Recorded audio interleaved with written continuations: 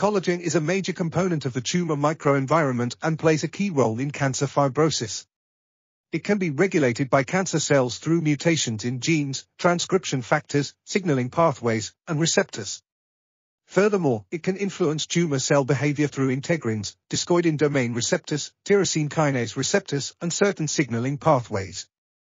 Additionally, exosomes and microRNAs are closely associated with collagen in cancer.